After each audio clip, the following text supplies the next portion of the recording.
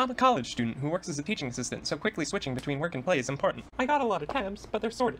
I got my school tabs, my YouTube tabs, my out-of-stock 3080 tabs, my entertainment tabs, and whoa, I'm out of RAM. Games have to storm the beaches of Normandy just to claim enough RAM to launch. And don't get me started on the thermals.